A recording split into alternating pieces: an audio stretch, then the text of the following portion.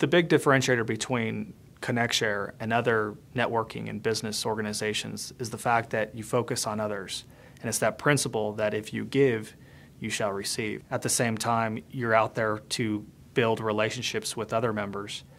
And the benefit that one can receive from being a member is the value that not only that you can provide to someone else, but also the value that someone else can provide to you based off of not only their own organization, but the people and influence that they have of others.